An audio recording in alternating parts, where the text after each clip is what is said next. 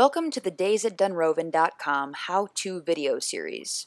Here we'll talk about how to best use our website and get involved in our community.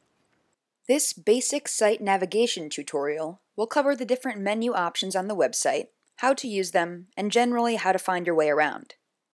The menu at the very top of the website is the super bar, and here you'll find links to organizational and informational pages. There are buttons to reach the Join page, the registration page, portals to log in and log out of your account, the About Us page where you can learn about Days at Dunrovin, the contact page from which you can leave comments, questions, and concerns, and a link to the sitemap. The homepage itself consists of a series of pages that shift like photos in a slideshow.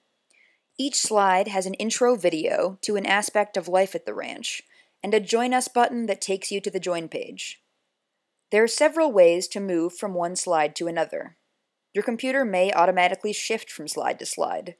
You can also click on the Next and Prev buttons at the side of the screen. Or you can use the left and right arrow keys on your keyboard.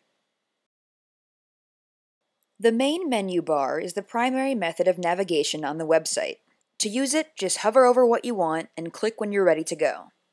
The menu items will change color so you know what you're getting yourself into. And if you ever need to get back to the homepage, you can always click the DaysAtDunrovin.com banner that's located at the top of every page. If you're not a fan of drop-down menus, you can always click on the top button on the menu bar. This will take you to a landing page where you can feel things out and go from there. A good example of this method of navigation is the camera selection page. When you click on Live Cameras, rather than selecting a particular camera configuration from the drop-down menu, you're taken to this Live Cameras selection page. Here you can check out all of the different camera configuration options by clicking on these labeled tabs. It's just one more way to get around.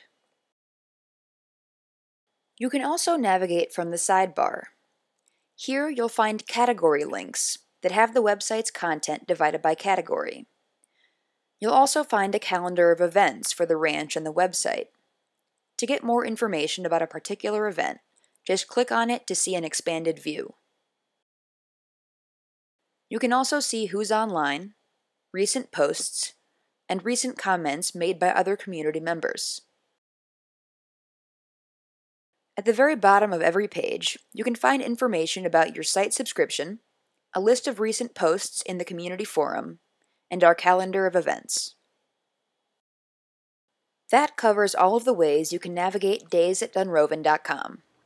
Thanks for watching, and be sure to check out our other tutorials.